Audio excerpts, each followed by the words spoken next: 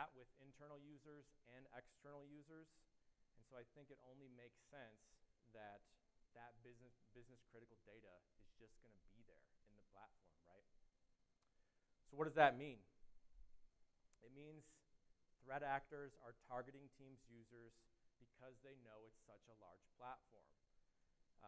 Traditional threats such as malware, data theft, identity theft, and others are now being exploited via Teams. And I created this session, and I say that sentence, that last sentence, not to scare anybody, not to say like Teams has this big security vulnerability or anything like that. I say that just because Teams is such a powerful platform. It's gained so much momentum and will only grow in the future on things like collaboration, chat, meetings, phone system, conference rooms, all of the above. There's just more eyes on the platform. And unfortunately, what that means, some of those eyes that are on the platform don't always have the best intentions, right? They're in it for their own gain. They don't care about what you're doing in the Teams platform. They want to get something out of it for themselves. And the fact that there's such a large user base in the platform, it kind of comes along with it. These are just a few headlines that I've pulled recently as I was preparing for this session that discuss Microsoft Teams users being the target of some of these threats. While I'll say Teams threats not as high in volume as we see in email today, but collaboration tools such as Microsoft Teams and other platforms, I'm not going to name them at this conference, but they're becoming bigger targets by the day. As the younger workforce embraces these tools and conducts business using these tools, really just the bigger the surface area becomes. So now that we understand what's really at stake from a security standpoint and what we need to protect, I want to walk through some of these threats that are posed to your organization and specifically the users or your users in your Teams environment. Now, I'm going to cover these threats mainly from an external threat perspective, meaning people that are outside of your organization that are trying to get into your organization, trying to steal your data, trying to deploy ransomware, trying to hold your data ransom or hostage, as an example. Now, that's not to say there aren't internal threats from internal users that pose a threat in your environment, such as oversharing of data, internal users stealing data and then leaving the organization.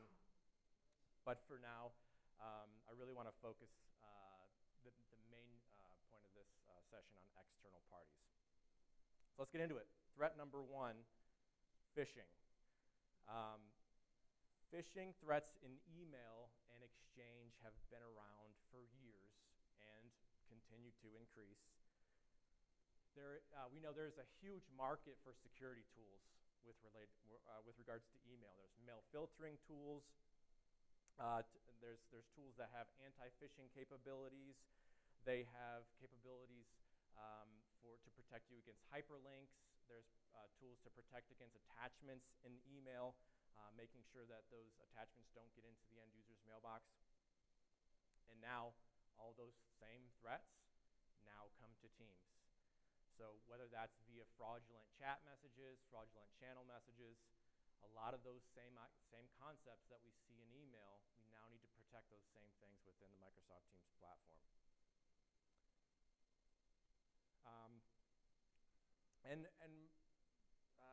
My next point is, how do external users do that, right?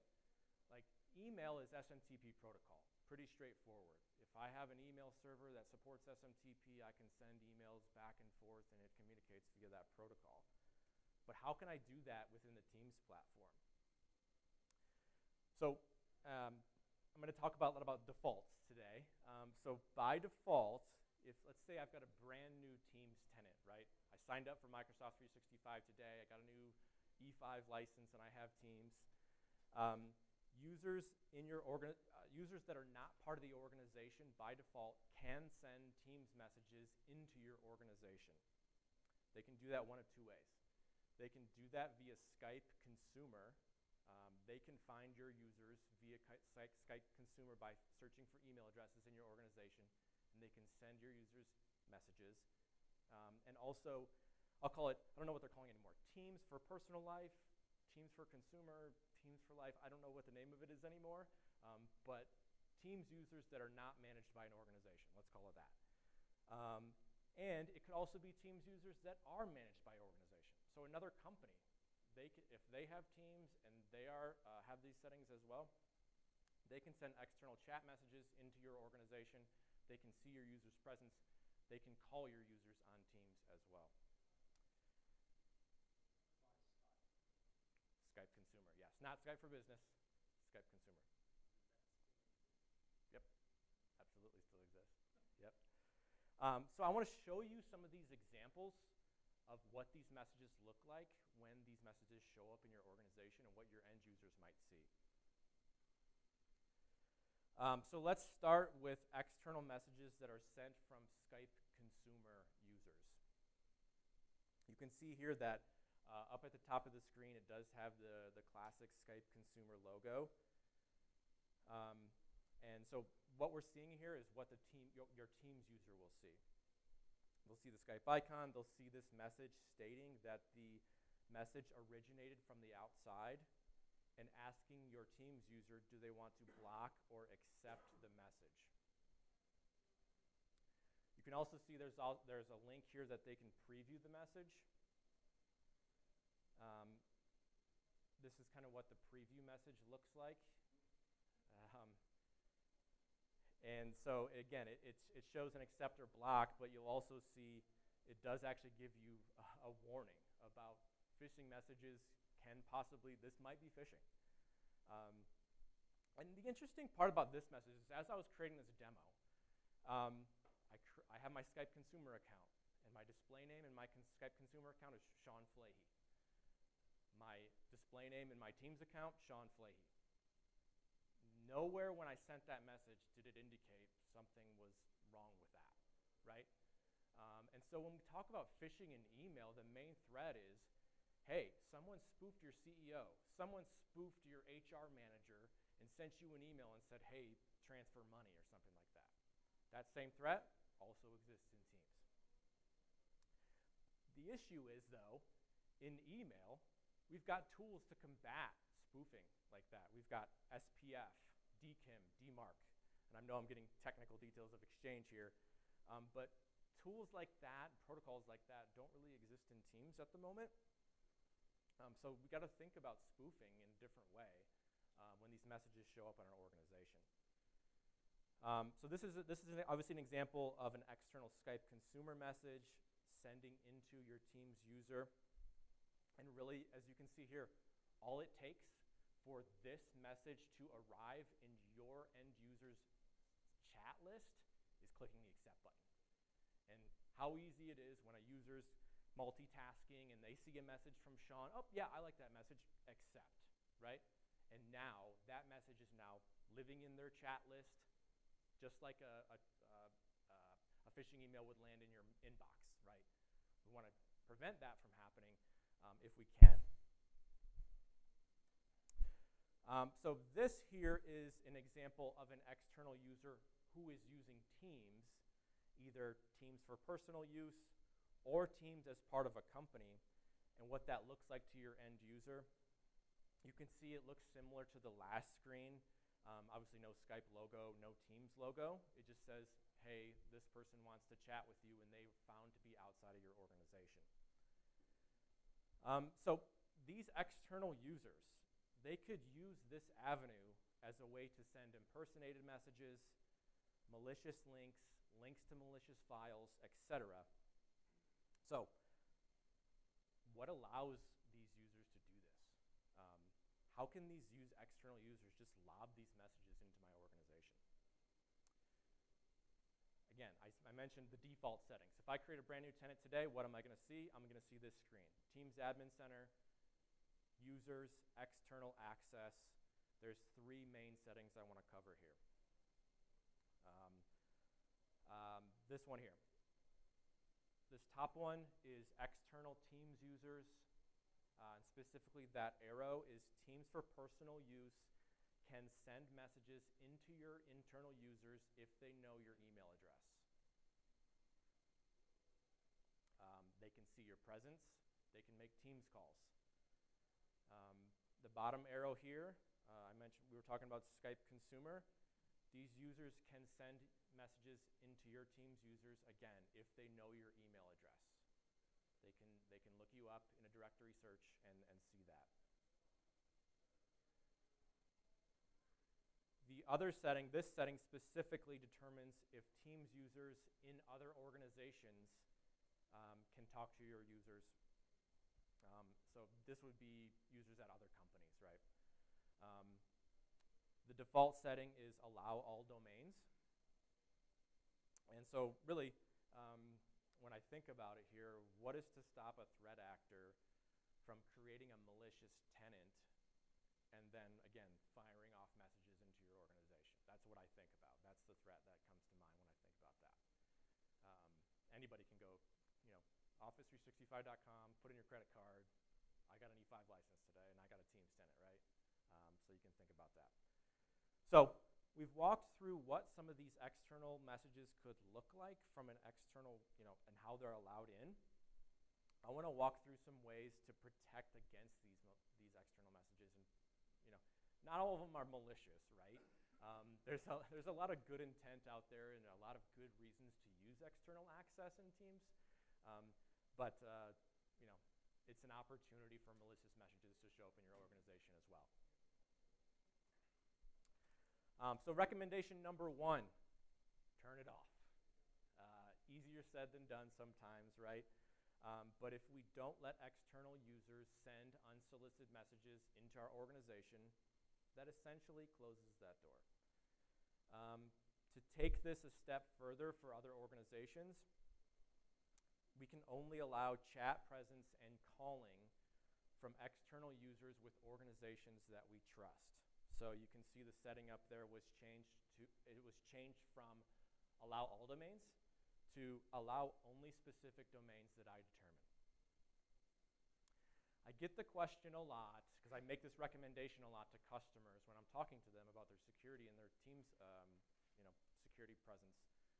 Well, I can't just turn this setting off, right? What's going to happen? I'm going to break a bunch of stuff for my end users. And for the bottom 2 settings right there, I don't really have a way, and we don't really have a way in Teams to audit, like, what external Skype consumer users are we talking to? I don't. But if you go to the top one, and this is recent, this is as of like 3 or 4 months ago, I get the questions like, what about other organizations that we're talking to? Like, what if it's a customer? What if it's a partner? I don't want to stop my users from chatting with them. Maybe they do real business across that model. And so in the Teams Admin Center, under reports, there's a new report available, again, fairly new. So if you haven't looked at reports in a while, check it out, called External Domain Activity. This can show you the last 30 to 60 days of external domains that your Teams users have had a chat with, either whether it was started by them or started by you or your internal users. Really shortening this down. So this setting, I know a lot of you have come from the Link and the OCS and the Skype for Business days, right? This was just federation. That's what the feature was called. And I know there's always been an argument, especially back in the Skype Link days, of like, I want to increase adoption of this feature. Open federation. Open my organization up to Teams so we can chat. Make it better. I think, and what I recommend is that argument has kind of tipped the scales a little bit. Because Teams is such a huge platform, it's almost too much of a risk to say I'm open federated anymore, right? As great as that feature is, and as awesome as it is to collaborate with external partners and customers, it's just too much of a risk. I can't allow that door to be open to allow malicious users to show up.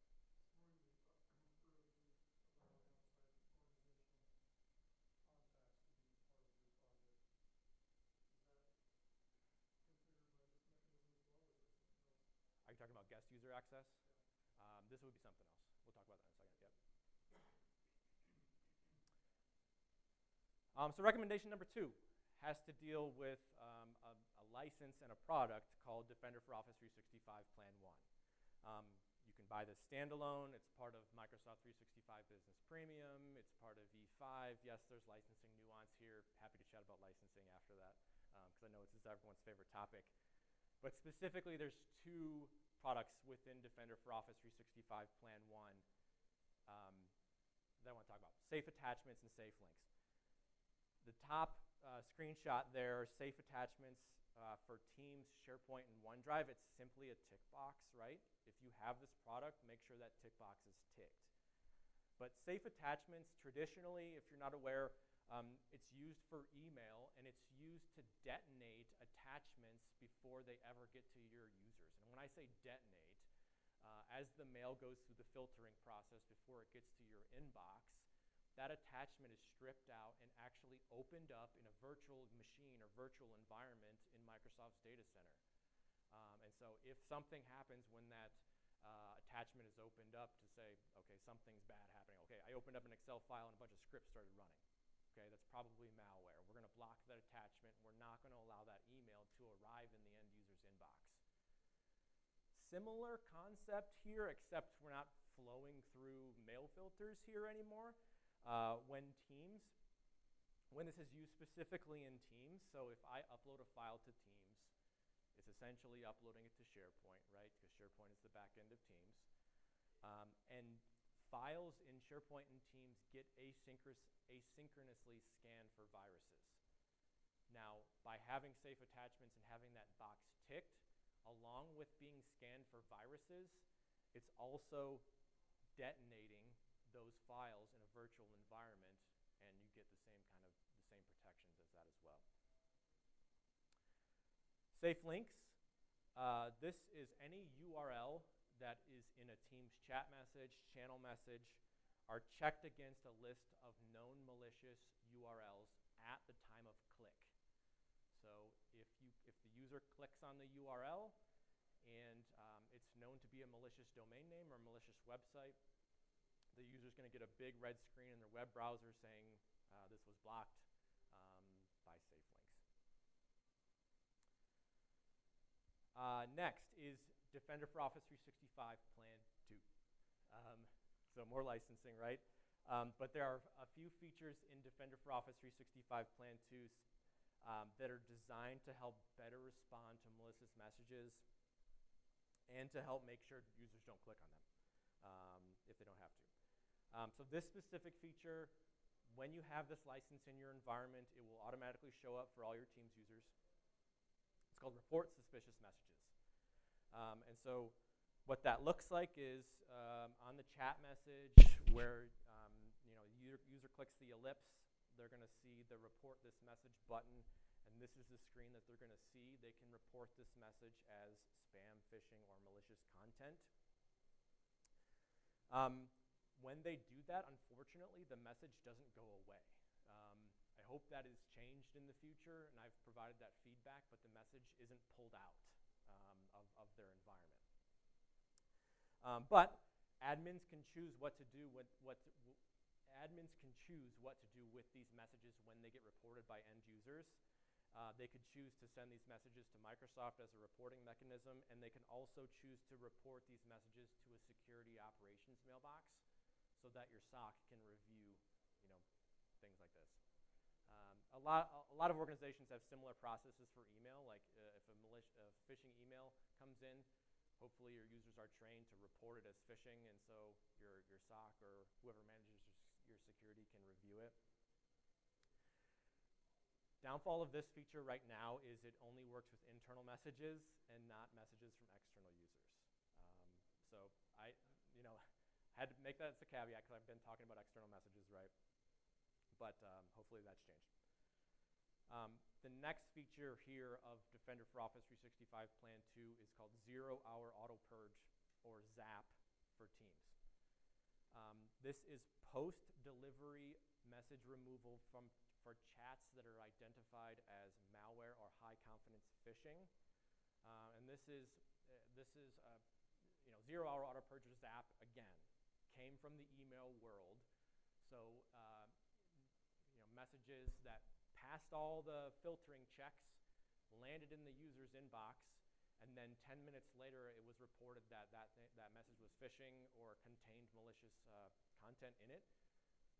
Microsoft or this specific tool would pull that message back out automatically. They wouldn't wait for the user to delete it. They wouldn't wait for them to report it. They would just programmatically go grab that message out of every mailbox and pull it back out.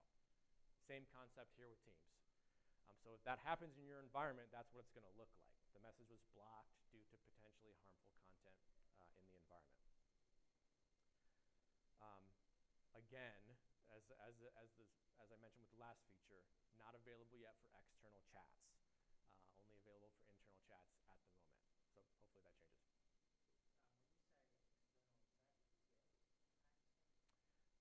These would be federated, like external access users, not necessarily guest users.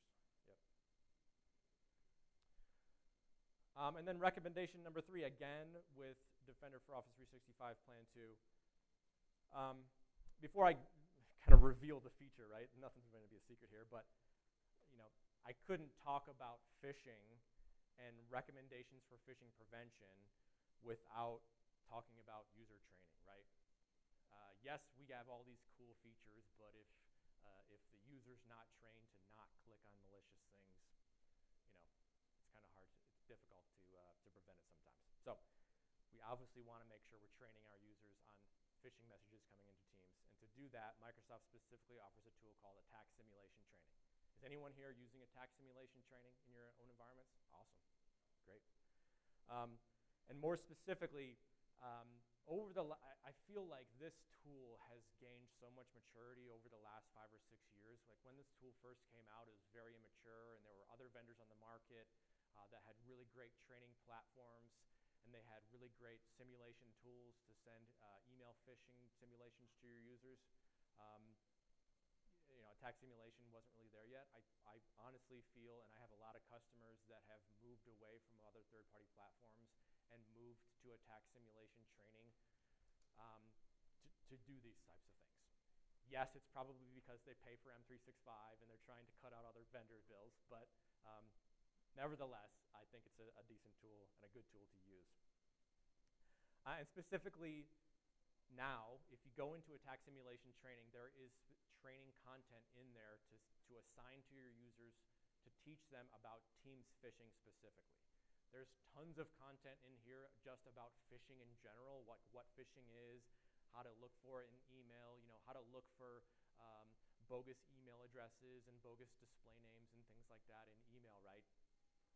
But now, to be honest, once I assign these to users, I get feedback saying like, I didn't know Teams is a phishing target. So I've really heard a lot of feedback around this specific training module when I assign it to users. And this next one, I'm pretty excited about this. This is still in a private preview if you look at the document on Microsoft Learn. But the same way you can launch phishing simulations, I hate to say against your users, but phishing simulations to your users with fake phishing emails, you can now do that with Teams chat. So you can send bogus, fake Teams chats with links and attachments and things like that in Teams. And again, measuring and testing your users to see what they're going to click on, what type of thing they're going to do when you simulate that. Again, that's a feature I'm pretty excited about. As I'm talking about this is becoming such a bigger target that being able to test those things against Teams is a really good feature. Threat number 2. Threat number 2 is related to external participants in Teams meetings. And remember, we're talking about default settings here. And before I get into some of the threats, I want to talk about the 3 ways that an external can join your Teams meeting. And this is something that I forget about a lot, but I think it's just a good thing to know. When you have external participants in your Teams meetings, like what access do they have, right? Teams meetings now they have chat, they have apps, they have collaborative notes, they have Loop. You can do rooms with them. You can do all kinds of things in Teams meetings. So there's obviously a lot of data in there to protect. But number one, anonymous access. Anyone with a meeting link can join the Teams meeting. These anonymous users don't have access to the Teams chat before and after the meeting. They don't have access to Loop, their collaborative meeting notes. But the interesting thing is there are like bots and clients that have been created using Azure Communication Services or ACS.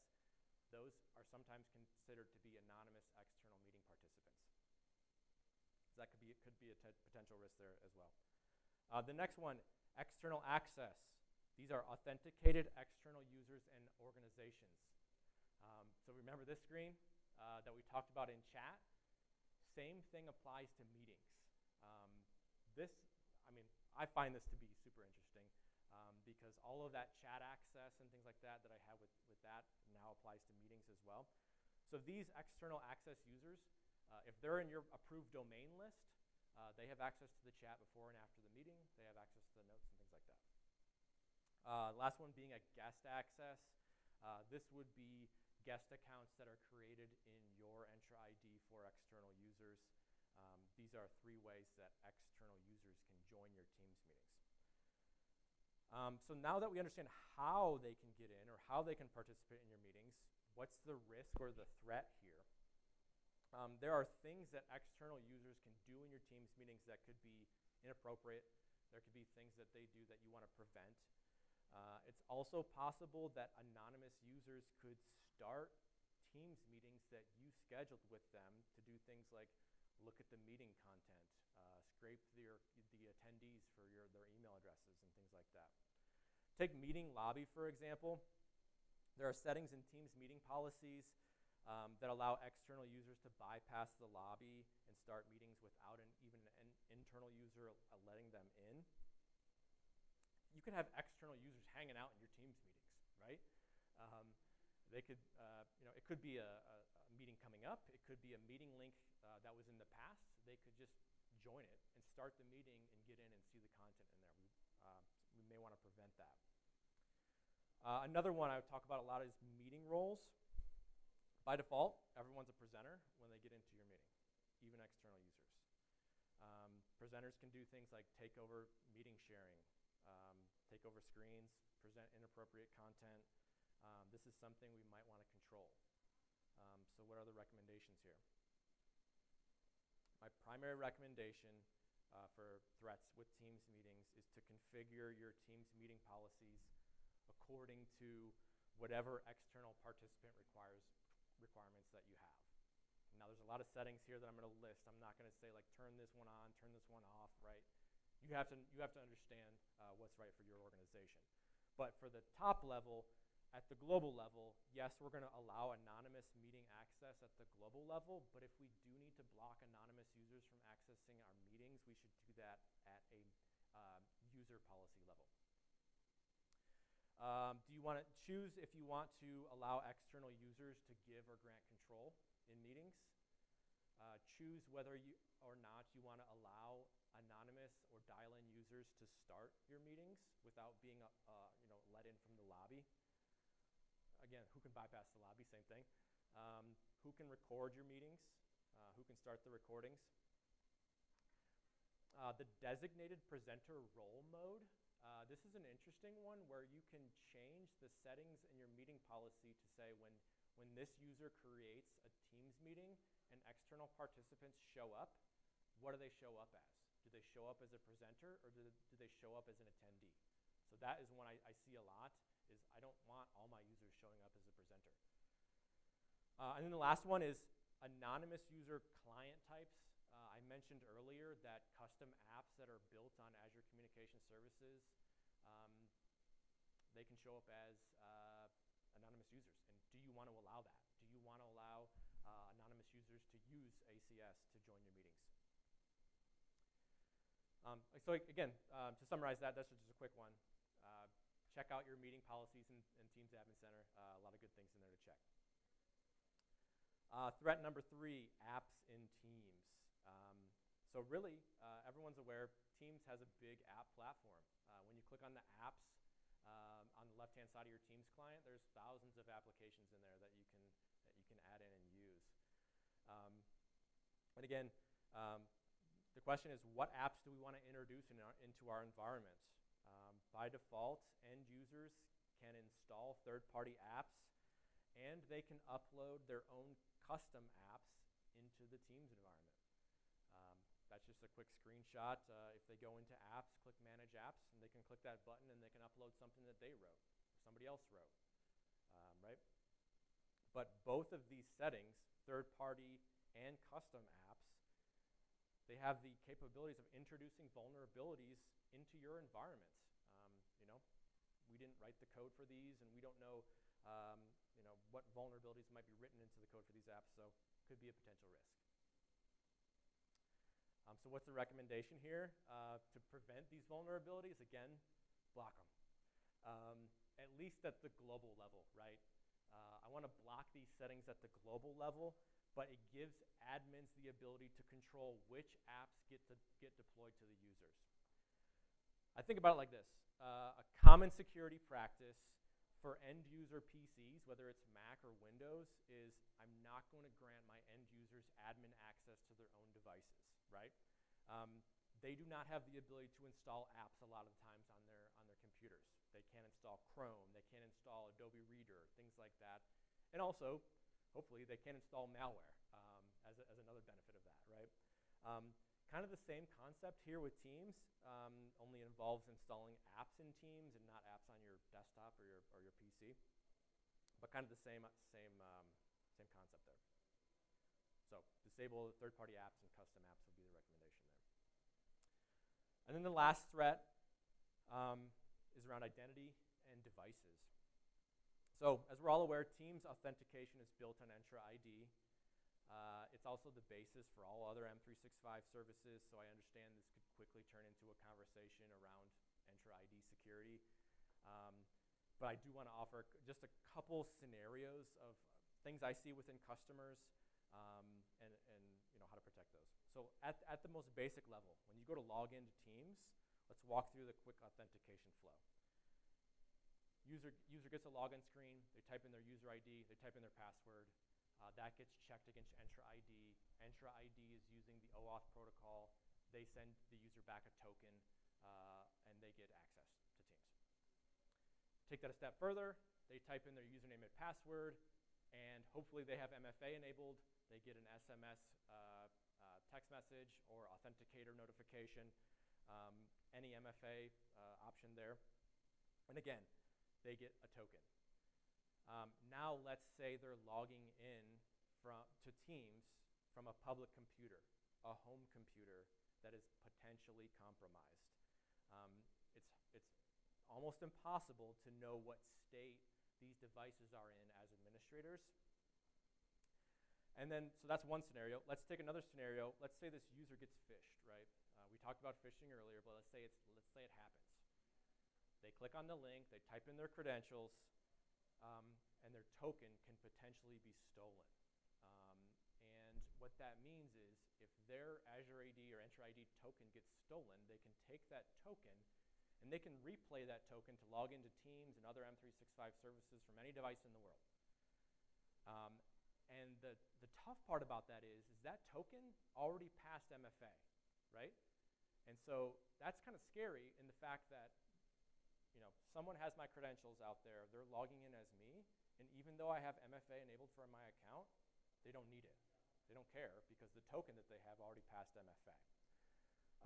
So I understand these are scenarios that are more or less Entra ID threats, but again, with Teams being such a primary target for phishing, I would qualify that as a Teams threat, right? So that's where I'm going with this. So a couple recommendations.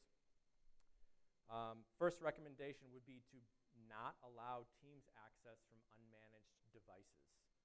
So we can ensure that Teams is being accessed from company-owned devices. We know the health of those company-owned devices, whether they're Windows PCs, Macs, iOS, Android devices. We know if they have the latest firmware. We know if they have the latest software, the latest updates. We know if they have endpoint protection or antivirus tools. So we can ensure that. And so to that bullet point, hybrid entry ID joined is domain joined, and then compliant would be like Intune enrolled and compliant, right? And the second recommendation would be to use phish-resistant authentication. So let's go back to that scenario where the token got stolen. These are phish-resistant authentication methods. And if I'm using one of these authentication methods, even if that threat actor uses that stolen token to try to log into Teams from another country, they don't have my FIDO2 security key. They don't have my certificate. They don't have my PC. And so that basically thwarts that entire attack surface. They can't get into my account or your user's account, for example. And soon, you're going to be able to use passkeys in the Microsoft Authenticator app. If you're not familiar with passkeys, this is one of the things I'm most excited about. It's basically FIDO2, but I don't have to carry around and purchase a USB key for all my users. Every user already has a phone. They already have the Authenticator app. They can use a passkey inside of that Authenticator app as a phish-resistant authentication method. It's still very new. Just came out in public preview last week. It is now available, but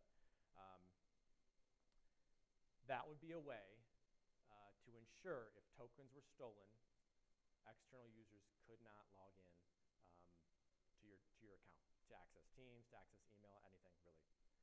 And granted, all of these methods do require conditional access policies and Entra ID for enforcement. So I can't forget that as part of these recommendations, right? And as I mentioned, we could go way deeper into Entra ID security, but I felt I want to just walk through couple quick scenarios that I'm seeing out there with my customers and a way to combat those and ensure those things are secure.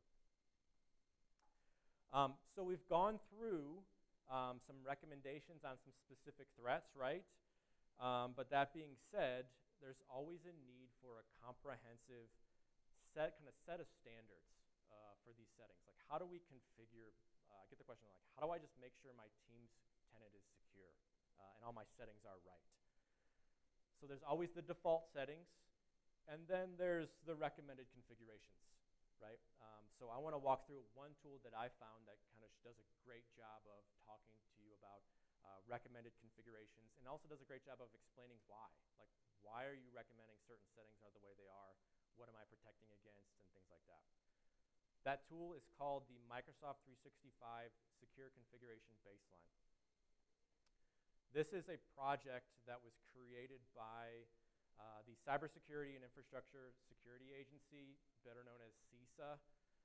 CISA is a United States federal agency, and this tool was created as to give baseline settings to other U.S. government agencies and organizations.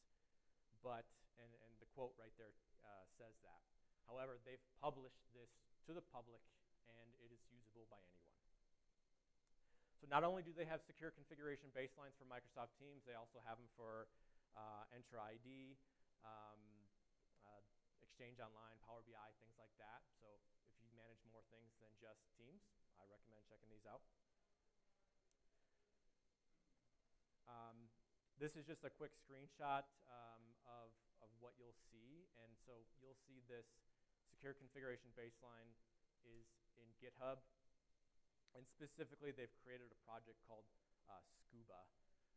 Secure Cloud Business Applications is what it stands for.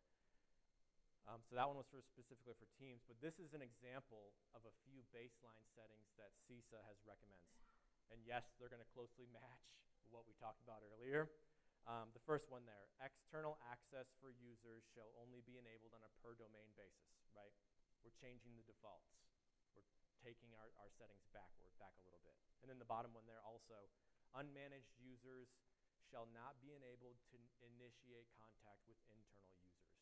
Again, I mentioned turning that off, same concept there. So as part of this secure baseline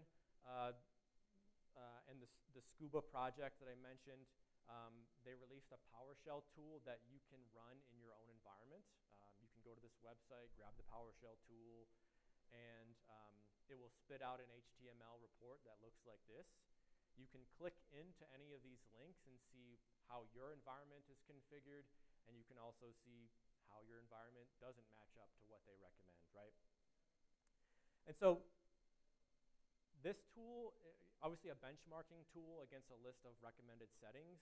There's a similar tool that Microsoft already has called SecureScore. I'm sure many of you are using it. Don't get me wrong, I love SecureScore, I use it, I highly recommend it. I feel that this tool is more comprehensive when it comes to security settings than SecureScore, at least from the team's perspective. If I look at the recommended settings in SecureScore for teams versus the recommended settings in here for teams, this has more. I recommend checking this out. So in summary, right, we know Teams is an immensely popular platform, but the unfortunate side effect is that threat actors are looking to deceive our users via phishing and other tactics. We as Teams administrators, we need to make sure we're staying apprised of these threats, staying apprised of new settings that are getting released in the platform, so we can ensure we know how to protect against them. And so with that summary, I hope my goal out of this session was I hope you got a few actionable items you can take back into your own tenants. We're all on a security journey, right? The journey never ends. Anything we can do to share knowledge with regards to these recommendations and settings, that was my goal here for this session. So with that, thanks everyone. Appreciate you coming out, and I'll take some questions.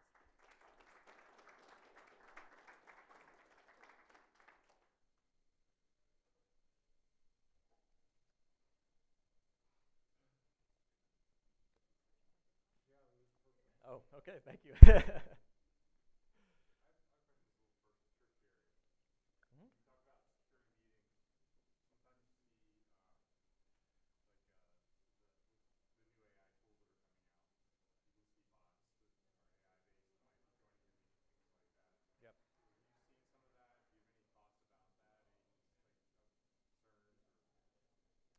Yeah, so for the recording, the question was, there's a lot of AI bots that are being released now that will join your Teams meetings, and if I had any concerns about that.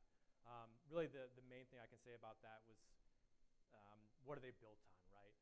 I gotta understand, what are they built on? Are they built on Azure Communication Services? Because I can kind of answer that question with the anonymous users and what kind of clients am I allowing in my organization. I can set that via policy, but if they're doing something else that's not built on that, I really have to understand what protocol are they using, what mechanism are they impersonating a real user, or are they doing something else programmatically? I'd really have to understand what they're coming from.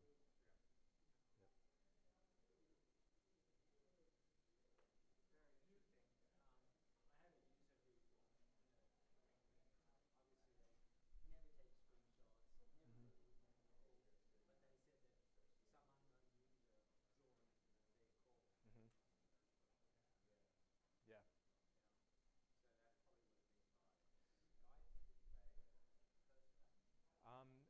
I mean, like I said, anyone with a meeting link can get in if they're anonymous, and if they got admitted by, I see this a lot too. Like, you're in the middle of a presentation and there's a bunch of dings going on of people in the lobby. And it's like, okay, stop the dings, invite them in, get them in, and you can, yeah, that's an important thing.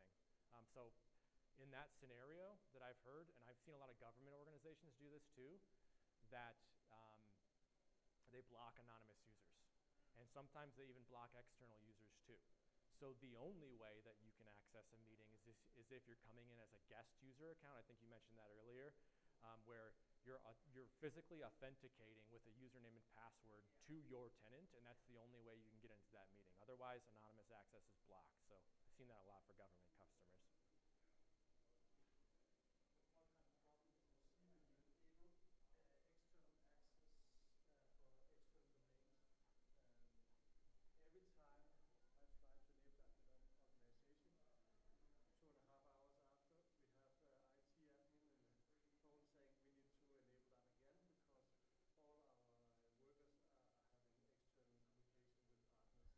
Yeah.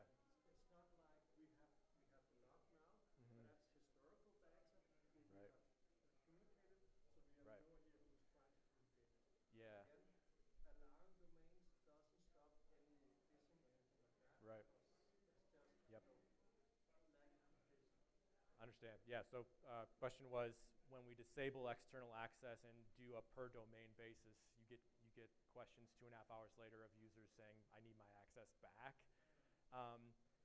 I've had the same thing happen, and kind of the best advice I can get is it has to be an organizational communication change before making that change, right?